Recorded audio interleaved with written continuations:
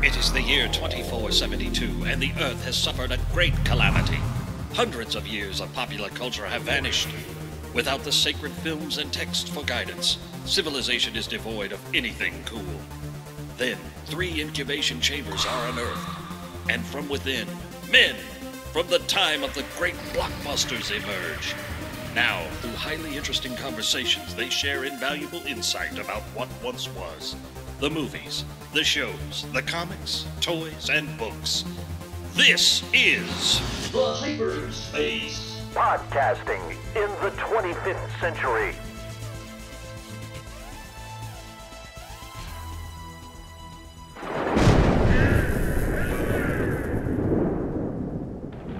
Welcome in, podcast pioneers, to the hyperspace. I don't know if I'm Dracula or a drunk Russian person. Yeah, I don't know what But I'm going to keep going. Podcasting in the 25th century. The interweb's first and still only podcast. Sound like Tim Curry in Congo. Listen, hush. My name is Jared. My name's Matt. And guess what? What? Well, Mike once again had the tube trots this week. He got a hold of some bad Halloween candy, so... Well, you know what's funny? Speaking of bad Halloween candy, by the way, happy Halloween, everybody. Yeah. This is Halloween that we're releasing this episode. You're listening to this episode on Halloween as it's dropped. And, you know, if you have been a avid listener of our podcast, then you would know that Mike smuggled into the 25th century. One of the few things he smuggled was chocolate and caused havoc a couple Halloweens ago. He did. There was, it was almost the equivalent of a COVID lockdown. Yeah, because it was a mess. He made everybody sick with the Twix and the assorted Snickers that he brought from the 21st century. But well, I'll tell you the problem, though. I mean, we've made some progress, right? I mean, look, part of the reason why we're here in the 25th century is to help educate and bring back everything that was cool from our youth and educate these poor drones of citizens. Halloween has kind of taken off, okay? But we have discovered that Halloween candy, specifically chocolate, is kind of like alcohol to these people in the future. They eat just a little bit, and they become a mess. Yes. A mess. They become so inebriatedly, disabled. Look at this. These people, these are not zombies. These are just regular people that went to a party with me last night. People, and this is... Yes, behind you. They're literally hung over from chocolate. They're not... This is like what happens when they eat chocolate. Poor people.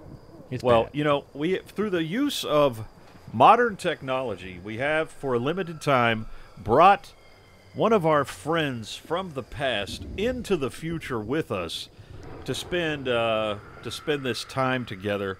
And we activate that portal, man. Yeah, we've brought him forward in time, and we have with us tonight Brian, the Collector, is with us this evening. Welcome, Brian.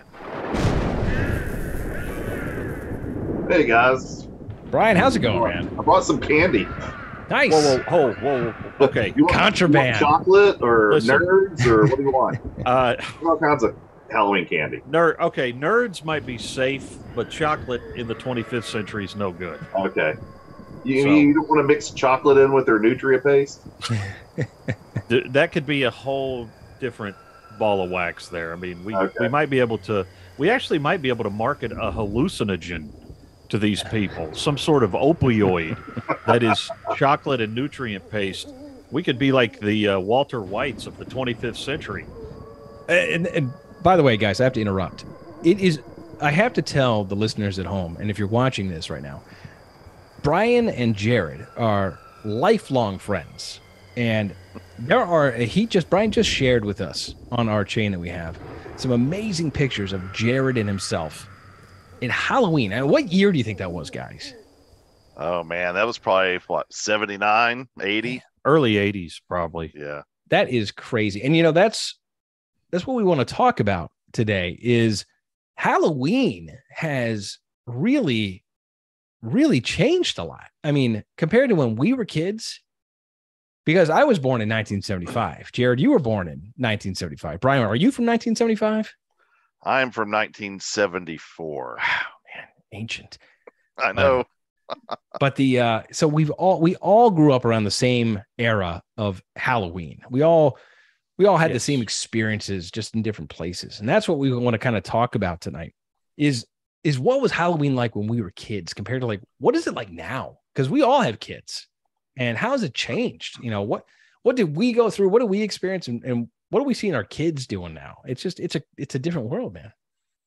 I'd say one of the biggest changes that I've seen over the years are costumes. I mean, costumes now are super elaborate. They might as well be cosplayers, right?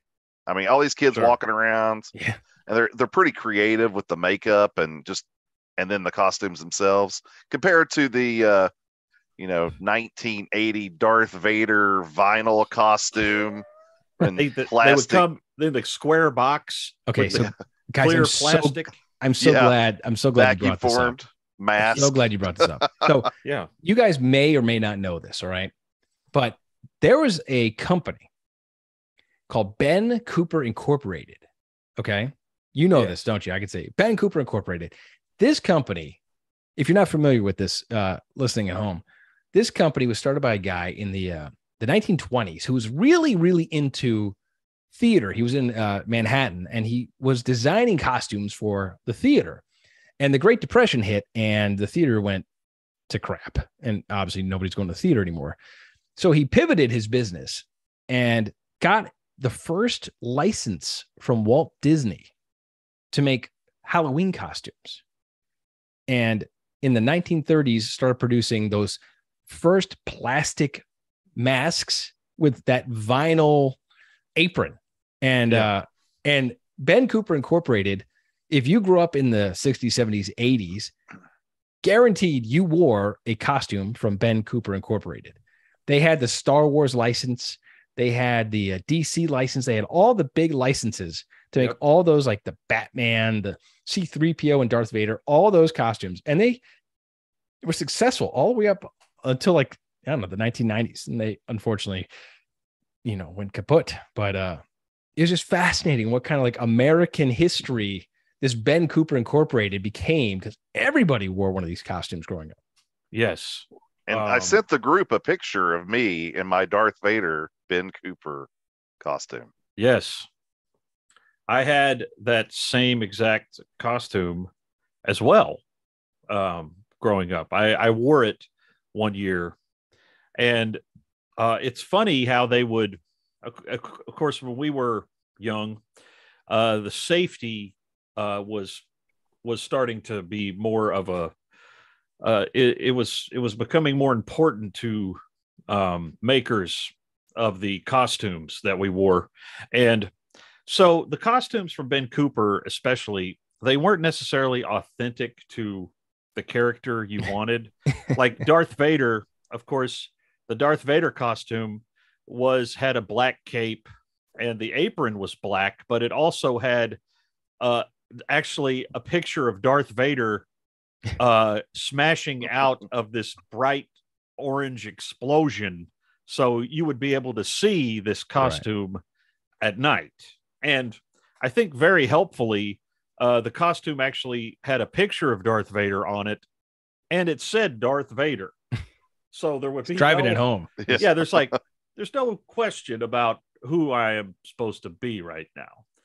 But I remember specifically around, the fall of every year, like Kmart and Target would start filling up with just shelves and shelves of these, these small rectangular boxes full of characters. And it was like, and that's literally, for most of my childhood, that's how I picked what I was going to be for Halloween.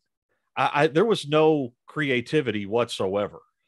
I mean, if Ben Cooper said that's the Spider-Man costume, that's what Spider-Man was. That was it. I had the Hulk. This ridiculous looking Hulk face with the Hulk, the green muscle vinyl apron. The ones I remember having were the Hulk, Darth Vader, Spider-Man, and Bo Duke.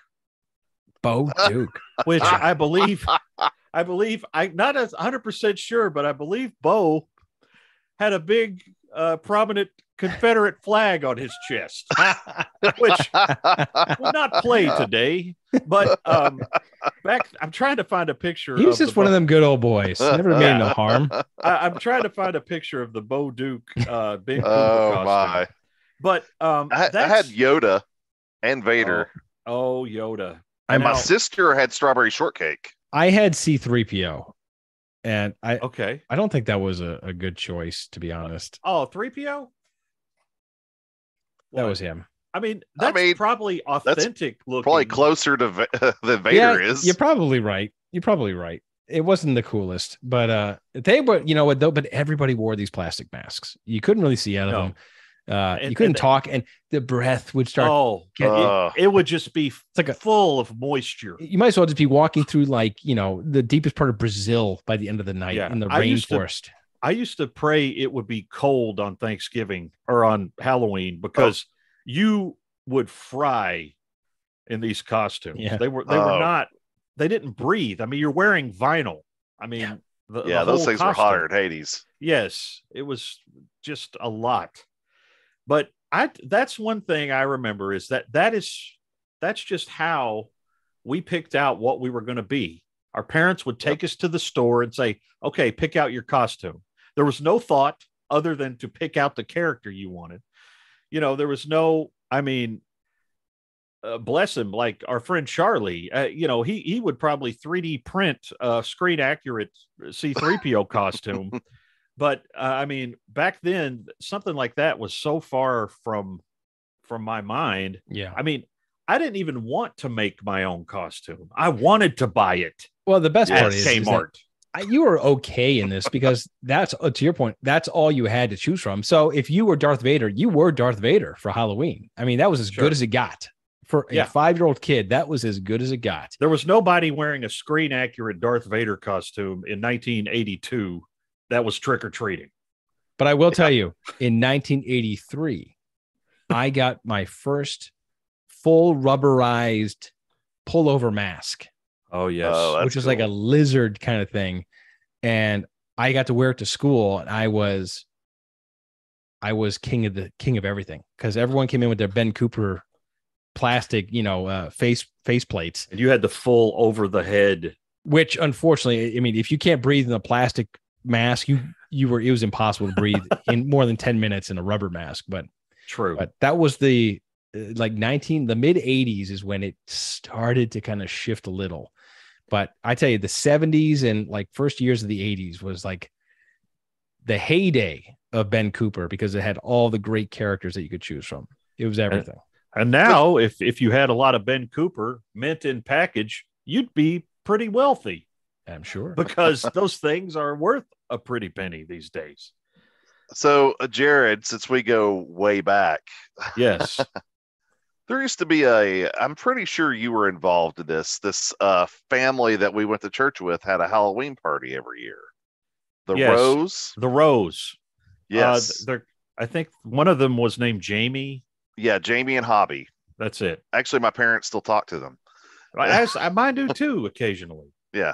So we would go over there. They'd have this Halloween party every year. And of course, we'd go rocking our Ben Cooper costumes. And of course, the parents were voting on best costume. Guess who never won best costume? The Ben Coopers of the world. The Ben Coopers did not win. That's not fair. The costume there's contest. No choices. And you walk in thinking, oh, I'm going to win because I got this cool Darth Vader costume on. And no. And there's like 5 others wearing the same Darth Vader costume. And I think the people throwing this party, their kids, they always, they were the creative people who were making their own costumes and, not just buying them off the shelf. Absolutely. Yeah, but your mom wasn't making you a costume. She was buying you Ben Cooper right off the shelf. No, that's you true. didn't stand a chance. But that's why we didn't win ever. Man, gosh, I haven't thought about the Rose in forever. Good grief. So that was one of the first things I thought of. So you guys obviously grew up in Tennessee as kids, trick-or-treating. Most of my days I was in Florida as a kid. And but what was it like? Let's talk about let's educate the current young listeners of the world. What was it like to go trick-or-treating in the late 70s and early 80s? Well, for me, actually, me and Brian, we didn't live really close together. We both grew up in Knoxville, Tennessee, but we lived quite some miles from each other. So, I don't think there was ever a time on Halloween night where we went trick-or-treating together. Okay. Me and Brian. It would usually be some other kids in the neighborhood and our parents, like usually the dads, would go out with us.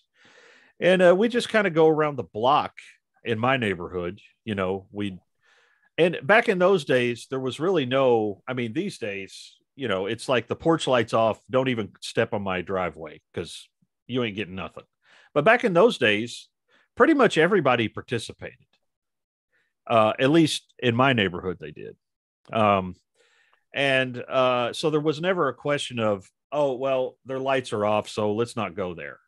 Even if their lights were off, we'd go and we'd still get candy. So, right. But we were usually out for maybe about an hour, and then we'd come back. And this is something we can talk about later, of course. But there was of course, the scare in the 80s that people were putting razor blades and nails. Yeah, that's right. And candy bars. I remember that. Stuff. I remember, of course. But and they're always like, okay, first of all, put all your candy out on the floor and check it for punctures. And that was a bunch of bull crap. I only lost 2 friends that way. It wasn't like a big epidemic. Yeah. Of course. But for my neighborhood, it was pretty standard. And we'd remember year to year, the places that had the good stuff. Oh yeah. And they didn't change from year to year. I mean, if it was good stuff, it was good stuff. That's the real quick. That's the catch-22 of Halloween, isn't it? When you're like an adult, like you want to be the cool house that gives out the big candy bars, but then you always have to be the house that gives out big candy bars. Sure. Because once you go, you can't come back. Oh, there's no turning back from that. Like every year you go all in, and you're in. Candy budget doubles around this time of year, which makes me angry. But whatever. Terry takes care of all that stuff. But so I mean, mine was pretty standard. There was certain houses that played scary music and stuff. We always thought that was cool. And I would remember my sister and her friends would always be afraid to approach those houses because of the scary stuff. Yeah. But it didn't deter me at all. I know I've told this story before, but it's perfect time to tell it again. So when I was, I must have been about 10 years old. So we had a lot of He-Man figures growing up, and I had Castle Grayskull, and my brother had Snake Mountain, my twin brother, and he always wanted Castle Grayskull. But anyway, Snake Mountain had this voice modulator. Like you take it off, it's shaped like a wolf head, and you make your voice sound all like hollow and somewhat demonic.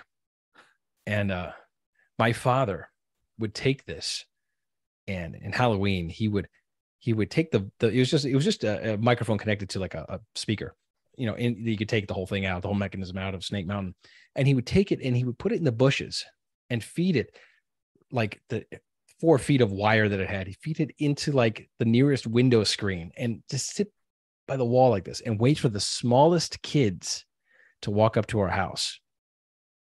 And then he'd be like, and if that kid shit his pants, it made my dad's night. And my dad was as happy as can be. And that was like, I've never seen my father. I don't think I've ever seen him so happy in my life as he did. Scaring children, scaring little kids with the Snake Mountain microphone modulator. It was very funny. Well, Brian, what was it like in your neighborhood? Because, I want to tell people, Brian, actually, he bought the house that he grew up in. And it's, he lives in, so, I mean, basically your trick-or-treat experience has almost gone uninterrupted and unchanged for over 40 years. Pretty much. So, I sent a picture to you guys, the one of the being a ghost, a sheet as a ghost. That was the first Halloween that I remember trick or treating in this neighborhood, that was 1977. Okay. So I was 3, and in my neighborhood, you could, my street's probably 3/10 of a mile long or something. It's a decent little walk, and that's kind of when I was that age. That's what I would do.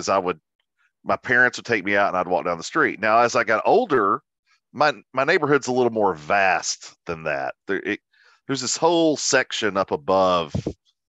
You have to go up the hill, and then there's tons of houses. And we would go up there, and I mean, I would have my little either pumpkin bucket or whatever bag I was taking would be so heavy, I'd be almost dragging it home. It was so full of candy. I mean, it was ridiculous how much candy I collected on Halloween when I became probably, 9 or 10. Yeah. I mean, it was an unbelievable amount of candy. Who needs the big bars when you have all the stuff that I had in that bag? I mean, it was literally like 10 pounds of candy. It's amazing. Oh, it was crazy. But, I remember my last Halloween that I actually went trick or treating in this neighborhood. I went with my friend Aaron, and we had problems the year before with high schoolers. We were in middle school, and with high schoolers chasing us around and stuff. So Aaron's a bit of a prankster, and he decided that he would carry eggs, toilet paper, and bottle rockets. And so we're up in the neighborhood, and you see these high schoolers kind of approaching, and they're kind of looking like they're going to do something. And Aaron whips out the bottle rockets and starts firing at those guys. And man, you talk about some guys just running for their lives. Those guys are running away screaming and did not mess with us the rest of the night. Let me ask you a question. Were your parents with you? No.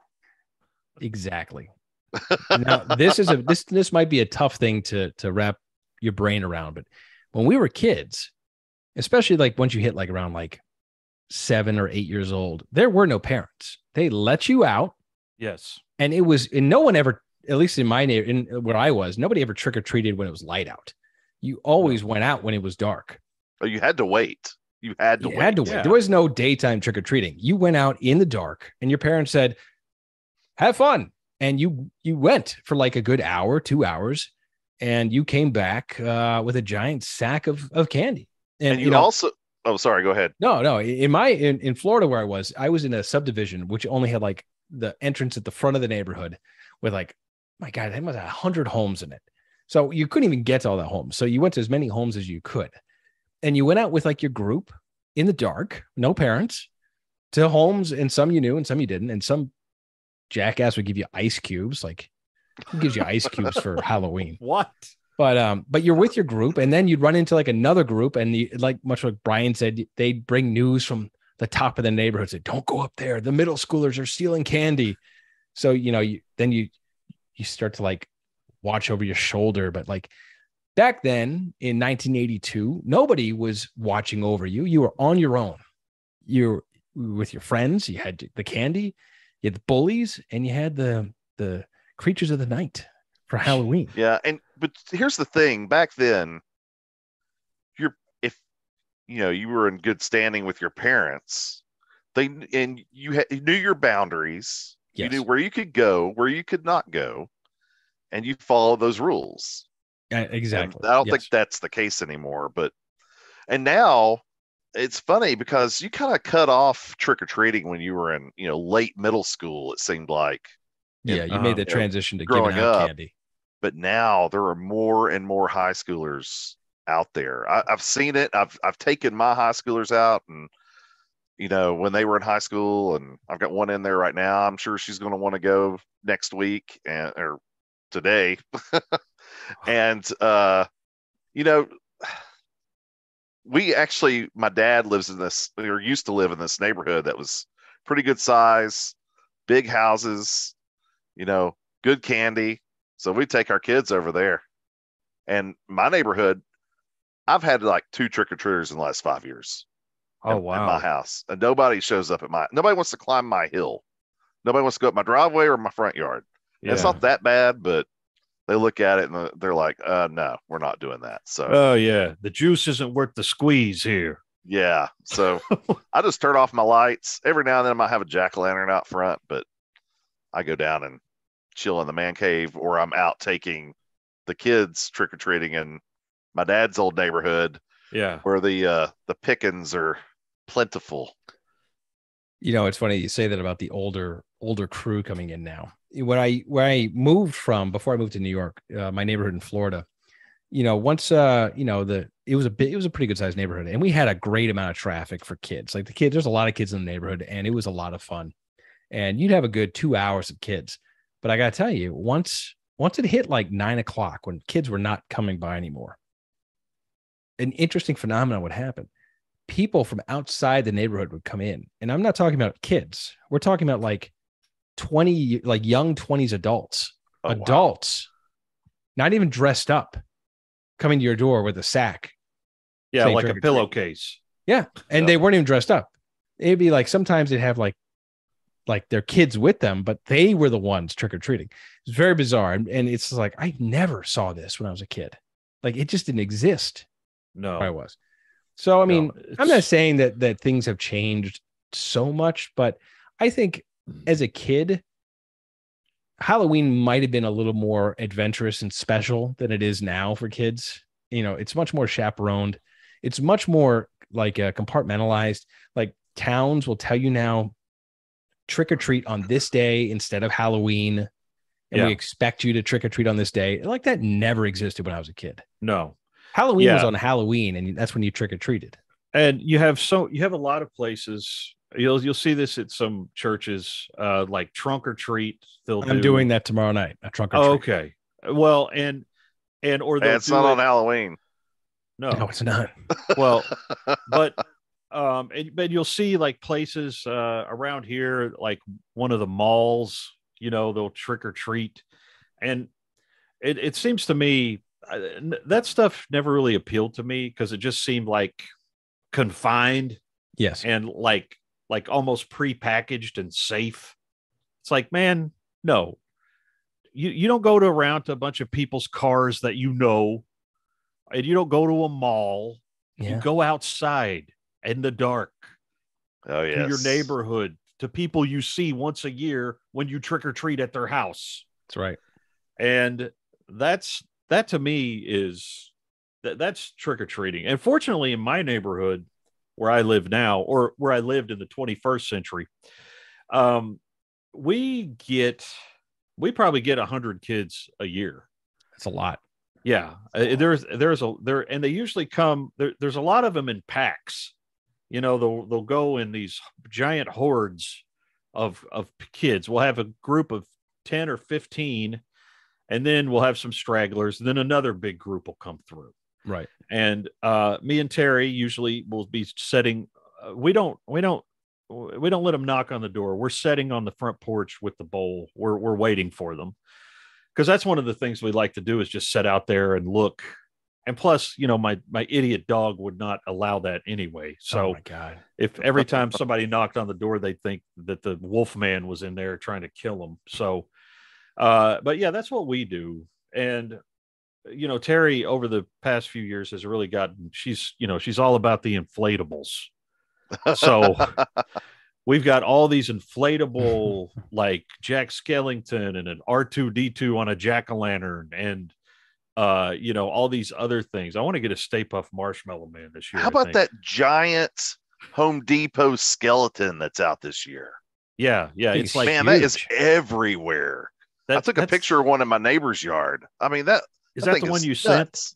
Yeah. They put their skeletons out and they like switch up every few days or something, their poses and things. But man, that's just kind of crazy. But that's for me, that's fun. That's kind of how I enjoy Halloween these days is, you know, Terry likes to decorate everything really early. And then this year we bought an inflatable outdoor screen. And I'm going to be projecting old Universal monster movies onto the screen for trick-or-treaters this year. That's cool. And I've already tested it. And it's a lot bigger than I thought it was, and it's going to be really cool. And we got a fog machine, we got the whole shot, and we of course we have the soundtrack of scary music always playing, and but for us around here, I mean that's and my daughter, she's 15, and she skipped a couple of years, but apparently is planning to go this year, or some of her friends are coming over, and they're going to go out and um, she's going to dress up like Jennifer Connelly from Labyrinth in that in that big ball gown dress. She has one. Wow. So she's going to do that, and and it's going to be one of those things where, of course, me and Terry, I used to, of course, go with her when she was little, but the last time she went, she was with a bunch of friends, and I didn't go. But I'm at that point. She's 15. She's probably pushing it, whether she should be trick or treating. But I figure, what the heck? It's harmless fun. I think 15. You're talking, a couple 2 years maybe in high school. I think I went out with my friends to do Halloween stuff. I don't think necessarily trick or treating. We probably just wound up playing spin the bottle or something like that. But I'm not sure. I'm sure she won't be doing that. But I think that's what we were doing at around 15 at Halloween. Just an excuse to get out. To get out and away. Yeah. But we certainly weren't going house to house trick or treating, asking for candy at 15. Well, so Matt, let me ask you. Sure. I know you have 3 very young kids. Yes. What do you guys do? Well, I mean, when we were still in Florida, my son was about 4, and my daughter was very young, and then the other one was a baby. And so we had that neighborhood we lived in was great because we could go house to house, and he'd get just like a sack full of candy. But where I live now, it's very quiet. And in fact, if I get one trick or treater, it's amazing. It's like nobody comes down my street. So we take them to like other neighborhoods where like friends of ours have like live in like a bigger development, and they go and do that. So that's kind of like what we do here. And it's a shame because like I love Halloween. I like setting up the front and trying to like get it all spooky and fun for kids. And I like busted my hump doing this like last year to make it like amazing, and nobody came. So I mean, it's like I have ambitions of like what I'd like to do around here, but it's just not easy. You have to be in the right kind of neighborhood to really experience. Like as a kid, this is not the ideal neighborhood to trick or treat in by any means where I'm living. So it's I think as a kid, I was really lucky to be in a neighborhood that was perfect for trick or treating. Like it was 150, 200 homes that just like you couldn't make them all. You couldn't get to all the homes if you tried. But where I live now is somewhat remote, and it's just not happening as for trick or treat. So we got to take them places to do it. And that's part of the reason, like tomorrow night, we're doing a trunk or treat, because that's like part of the way that these kids can like trick or treat and hang out with their friends. Yeah. And show off their costumes. And exactly. Everything. But it's cool because I got like a fog machine all set. And we're doing a Ghostbusters theme in our car. But that's awesome. But you know what? It's not the same. And to be honest, I wouldn't if this neighborhood was like hopping with kids, I would be like spending all my energy making this house out to be something great. But it's just quiet. And I'll put a bowl of candy out, and the raccoons will probably get it before the kids do. So Brian, what are your plans? My plans, I will probably end up taking the kids over to my dad's old neighborhood. Yeah. Might as well. And I tell you what, a lot of those people get into it over there. They do some of the big elaborate setups. They have walkthroughs in their backyards and garages and all kinds of stuff. And you reminded me of a story. They got some really cool things going on over there. This reminds me of a story, though, of way back in the day when Jared and I were in church together. The trick or treat kind of made me think of this. Do you remember the haunted house they did at the church we used to go to back in the day? Yeah, at St. Paul. They did a haunted house in their fellowship hall and in the classrooms. I have no memory of this. Oh, okay. So they did, this is late 70s, very early 80s. I couldn't have been more than, I was probably 5 or 6. And we're going through, and I'm pretty good, I'm feeling pretty good about it. And then Feeling pretty good about it. and then I'm not scared or anything. And we go to this room and there's like this mad scientist doctor who has this giant syringe in his hand, and he's just looks, menacing. And I think I'd just gone and had some, a checkup and had shots done or something. And I was terrified of that. And I'd eaten some beef stew earlier that night. Oh, what? And to this day, I do not eat beef stew. To this day. And I just totally chucked it all right there in the floor at the church. That's Completely amazing. disgusting. Because you saw this guy with a syringe. Yeah, it was terrifying at that age. Seeing this mad scientist doctor with a giant syringe in his hand about to stick somebody. Was it a person dressed up like that? Yeah, it was somebody dressed up like a doctor. There's an old man right now still telling his neighbors and his grandkids about the one kid he scared so bad he puked. Yes. And it's like one of the highlights of his life. Well, yep. Which, while Brian was telling that story, it reminded me of another story. I don't know if he'll remember this.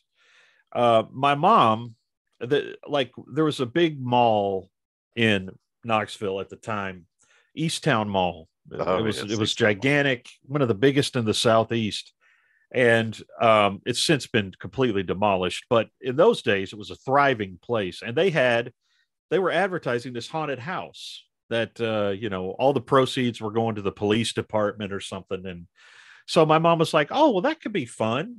I'm going to take, were you with us, Brian? I went to that once. I don't know if it was with you, but the reason I know what you're talking about. The reason I bring it up with you is because your sister, also named Terry, was with us. My sister Julie and Brian's sister Terry were also good friends. I was probably with you then. Okay. Well, I remember going.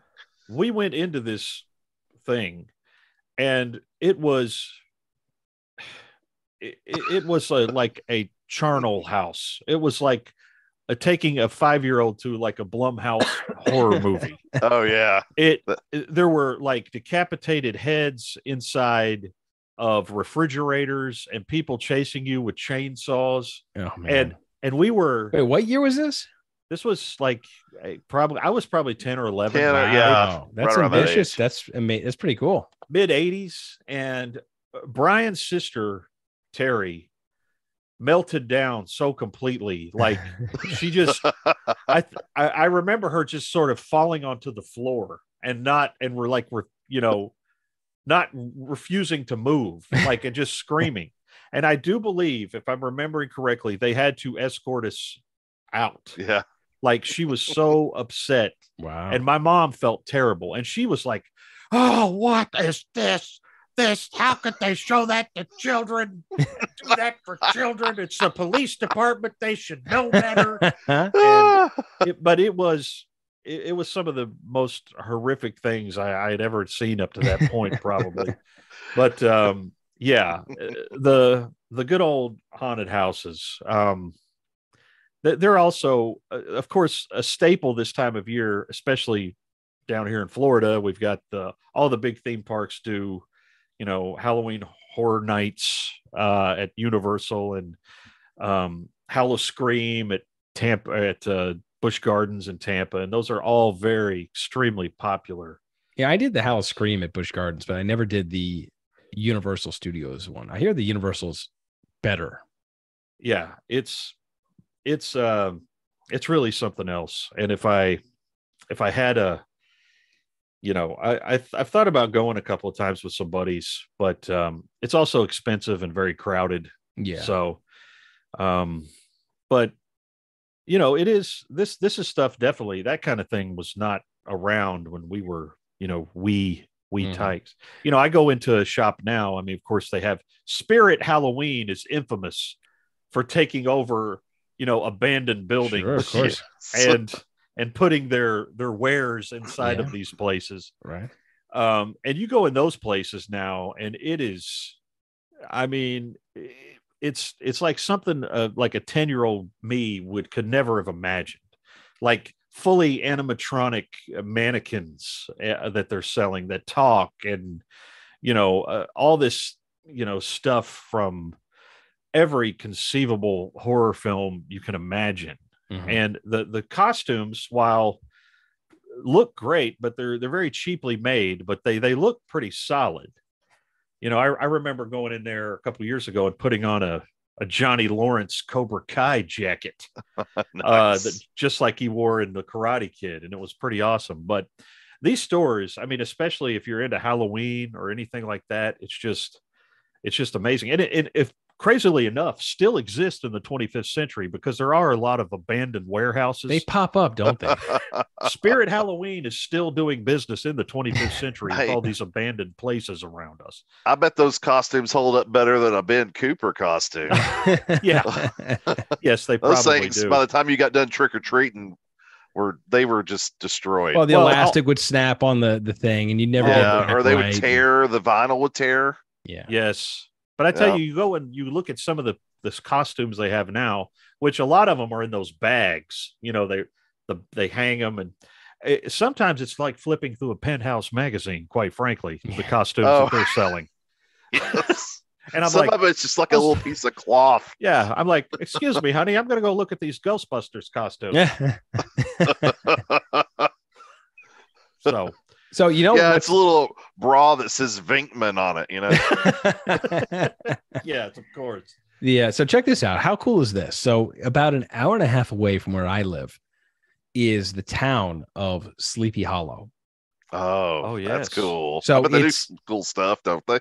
And so I've been, my kids, my oldest is 7 years old, and he's just now kind of getting into like the spooky stuff. So I think maybe between now and next year, I'll be able to like really work some stuff in on him, and like kind of like the legend of Sleepy Hollow and all that kind of garbage, and really like expose him to that kind of stuff, because it's Sleepy Hollow at Halloween. It's huge. I mean, it's no shock that that's their Mardi Gras. Oh, I could imagine. And you can go over the bridge that Ichabod Crane reportedly went over, and you can take the whole walking tour, the Halloween walking tour of Sleepy Hollow, and see the sights and all that stuff. And it's a real historic kind of thing, and it's old New York too. So it's just kind of like north of Manhattan.